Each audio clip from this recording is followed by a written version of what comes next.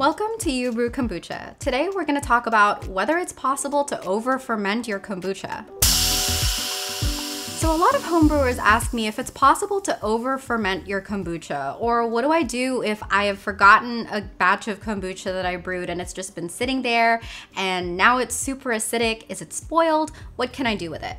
Is it possible to over-ferment your kombucha? And to that I will say that yes, it is possible to over-ferment your kombucha, but the definition of over-ferment really is just dependent on your taste preferences.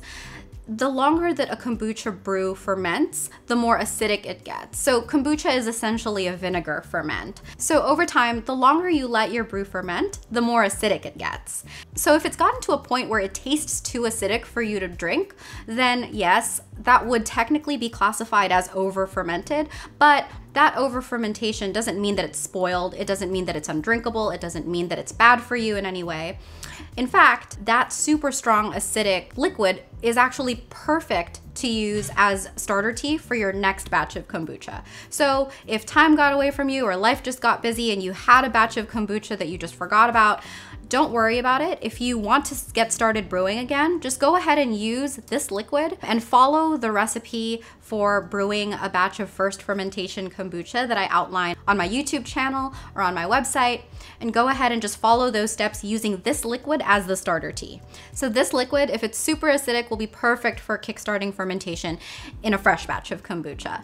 Now, if you find that you don't want to let this liquid go to waste, you don't have to throw it away. If you have a SCOBY hotel, you can definitely just add this liquid to an existing SCOBY hotel. A SCOBY hotel is basically just a receptacle where you keep your extra SCOBYs or your extra pellicles. Just use this liquid as extra starter tea that you can use as backup so that you can either share it with a friend who wants to brew kombucha or just have some extra starter tea as backup for your own batches. It definitely does not need to go to waste.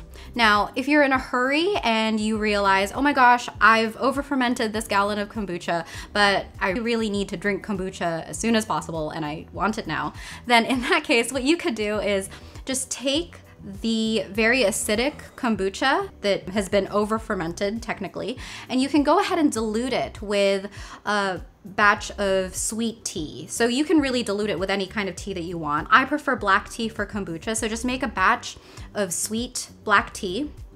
Make sure that it is room temperature, and then go ahead and just mix it in with the super acidic kombucha liquid. And now at that step, you can either go one of two options. You can just drink it as is if you like the taste of plain kombucha, and if you don't want to carbonate it, it's totally drinkable at that point. Diluting it with sweet tea just makes it a little bit more palatable so that you're not drinking straight up vinegar.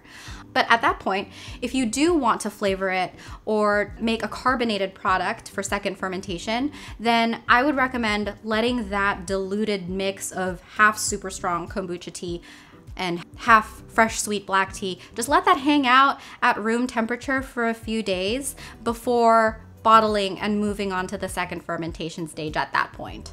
So that is basically an accelerated version of first fermentation because there's a high volume of super acidic finished fermented kombucha that you're now diluting with a fresh batch of sweet tea.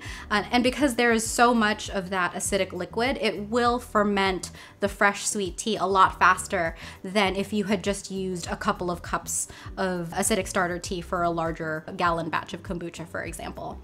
So at that point, you can just follow the normal procedure for flavoring and bottling for second fermentation. And that way the over-fermented liquid never has to go to waste. I will also say, like I mentioned earlier, kombucha is a vinegar ferment. And so if you have a bunch of extra vinegary tasting liquid, you can use it really in any application that calls for vinegar. So whether that's in a marinade, or if you like making vinegar shrubs, or you can use it as a cleaning product. Really, wherever you find use for vinegar, if you like the taste of the product, but it's just a little too acidic, you can just substitute kombucha vinegar for any other type of vinegar that you might use in your house. And so I actually have these two brewing vessels in front of me just to show a comparison of one that is a fresher batch of kombucha. So this is a batch of kombucha that I brewed about a week ago. It's been fermenting for about a week. And so you can see how the color is a lot deeper and richer than this batch of kombucha, which has been fermenting for about 2.5 months.